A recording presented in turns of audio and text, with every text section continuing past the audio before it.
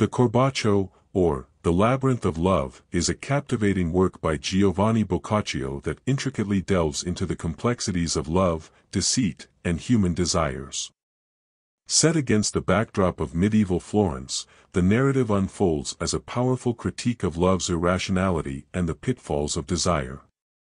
At its core, the novel revolves around the protagonist's tumultuous relationship with love and his infatuation with a young woman named Fiammetta. The protagonist, who remains unnamed, grapples with conflicting emotions after the death of his beloved wife.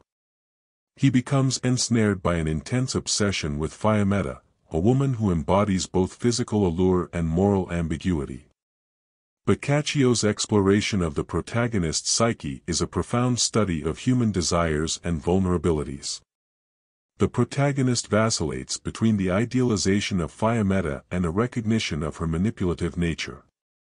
This dichotomy symbolizes the labyrinthine nature of love, wherein the pursuit of passion often leads individuals into a maze of confusion and disillusionment. The narrative takes an unexpected turn when the protagonist experiences a dreamlike encounter with his deceased wife. Through this dream, Boccaccio juxtaposes the purity of the protagonist's former love with the superficiality of his infatuation for Fiammetta. This episode serves as a moral compass, prompting the protagonist to reassess his feelings and desires. Moreover, Boccaccio employs vivid imagery and allegorical elements to underscore the intricate facets of love. The title itself, the Corbaccio, translates to the crow in English, symbolizing Fiammetta's darker and deceptive nature. This allegorical portrayal accentuates the novel's overarching theme of love as a labyrinth, a complex maze where individuals may lose themselves in pursuit of passion. The novel also offers a critique of societal norms and gender roles prevalent during the medieval era. Fiammetta embodies a femme fatale archetype, challenging conventional expectations of women as virtuous and demure. Her character serves as a commentary on the power dynamics between the sexes and the consequences of succumbing to temptation.